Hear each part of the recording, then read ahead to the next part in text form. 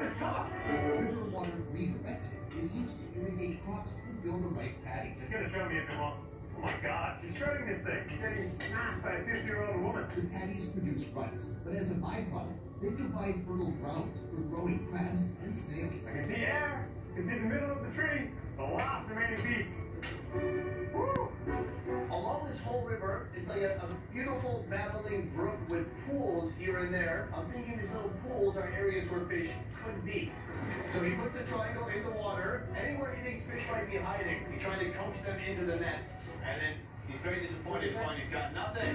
The river contains bounty of fish. Keep going, you can do it. But cultivating the riches this water provides still requires some knowledge and skill. No, Sean. Oh, this is gonna feed a family of 5. Yeah, see that? That's technically a fish. Oh my God. Honestly, this kind of style of fishing is very hit or miss. On fish. I suck at this. I think I'm doing the right thing here. Oh, big up piece of bamboo. I mean, I told Miss Gunn that we're gonna help.